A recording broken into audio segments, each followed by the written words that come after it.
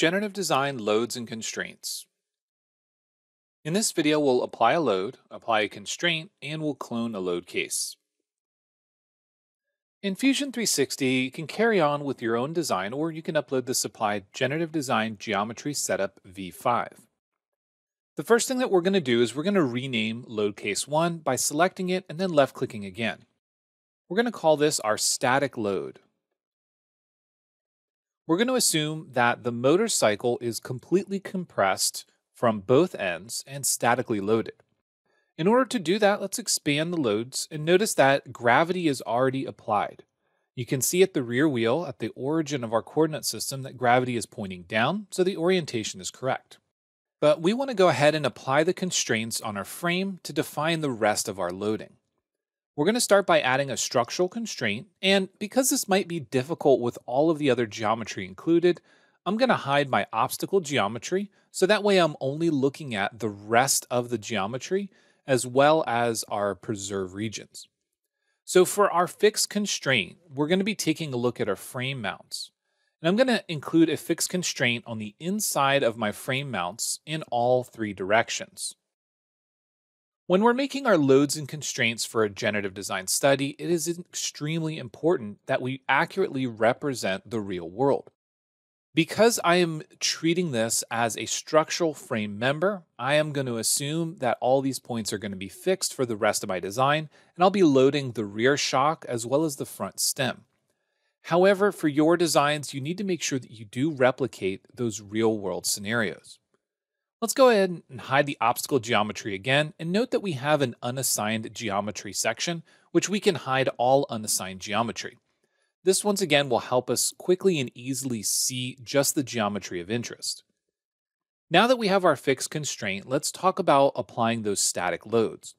We're going to do this by going to structural loads, and we're going to apply a force to the bottom of the steering stem. When the suspension is compressed at the front of the motorcycle, the load is applied to the steering stem of the frame through the forks and through the triple clamp. We're going to assume that we have a 30 kilonewton force. So this is going to be 30,000 or 30,000 newtons, and it's going to be pointing in the direction of our stem. Next, we need to incorporate a load at the rear shock. So I'm going to use the right-click marking menu to repeat the structural loads, and I'm going to place the load on the inside faces for both of these. In reality, this is going to be a bearing load. Now, the bearing load is going to be applied just across the upper section or the direction of the load being applied, and it is a parabolic distribution. It's not going to be entirely applied to those faces, but you'll note that we have arrows that are currently pointing down. We need these to point up and in the direction of the shock. In our case, the shock is at about 175 degrees, but with the orientation of this load, it's going to be minus 185. The load that we're going to apply is 24,675 newtons. We're going to say OK, and now we have the load applied for our rear shock and for the front forks. This only accounts for our first load case, which is our static loading. What we want to do at this point is we want to now incorporate some additional loading that's going to happen on the front of the motorcycle. While the rear of the motorcycle with a single shock is going to remain relatively the same in terms of the loading conditions, what we will see is that the front is going to encounter braking forces as well as torsion from leaning. So we're going to right-click on static, and we're going to select Clone Load Case. When we clone a load case, we need to activate it, and we need to take a look at what was brought forward. The constraints that we applied for our motor mounts, as well as the force and the bearing load. What we want to do from here is we want to modify the force that's applied to the forks. So the first thing that I want to do is I want to rename static 1. This is going to be my torsion load. So this torsion load is not going to be a single force applied to the bottom face. So what I want to do is either delete or suppress this force. We can suppress it by clicking on the check mark in the box to the left, or we can right-click and delete it altogether. Then I want to apply a structural load. What I'm going to do at this point is I'm going to take a load and apply it to the upper face of the stem in one direction. So I'm going to rotate this around to minus 90 degrees. And we can manually enter -90 if it's easier, keeping in mind that we are using a force which will be applied to the entire outside of this face. We could include this as a bearing load, which would only apply to half of it. If we want to change that to a bearing load, note that the direction also changes.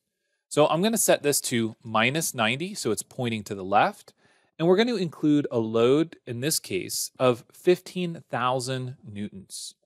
So we're going to set this at 15000, and that's 15,000 pointing to the -x direction. We need to apply that same load in the opposite direction on the bottom. What we can do is we can take this torsion load, which I'll rename as torsion T for top. We can right click on it and we can copy it. Now, if we copy a load and then we right click and we paste a load, notice that we don't have the same option that we did when we tried to clone it. We don't have the same ability to just simply take a load and copy it over as we do the entire load case. What we want to do is we want to go to the top of the loads and we want to select paste. Now this gives us the available option to rename it and modify what was selected and the direction. Now that we have torsion L, we can edit.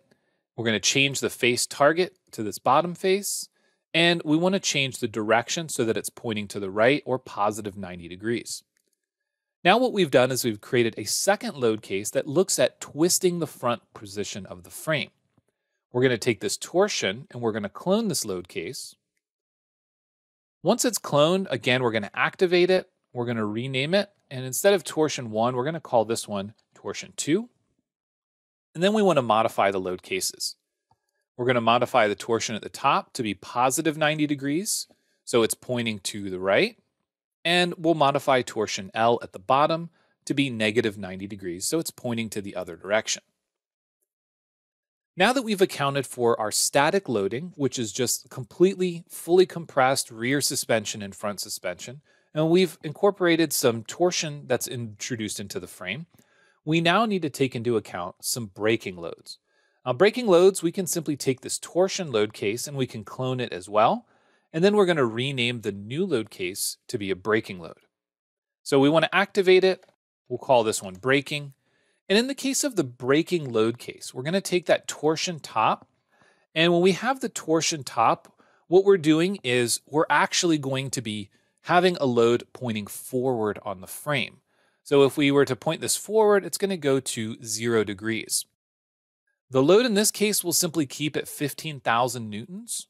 And then we want to modify the torsion L, or the torsion lower. And this one's going to be pointing backwards. And the reason that we do this is because in reality, when the front wheel of the motorcycle is braking, it's compressing, but it's also pushing backwards on this lower section. And based on the mechanics of the frame, it's actually going to be introducing a little bit of tension in the top section of the frame. So while these numbers might be higher than expected, or it might be the inclusion of some additional loading, this gives us a very good representation of statically loading, twisting the frame about the Z-axis left and right, and also twisting the front about the X-axis under braking. Again, there are more loads, and we're not taking a look at all of the dynamic loads that are included on a motorcycle frame, but this will allow us to understand the process and give us a good result. So from here, let's make sure that we do save our design. I'm going to leave the obstacle geometry hidden, but I want to make sure that I do save this design before moving on.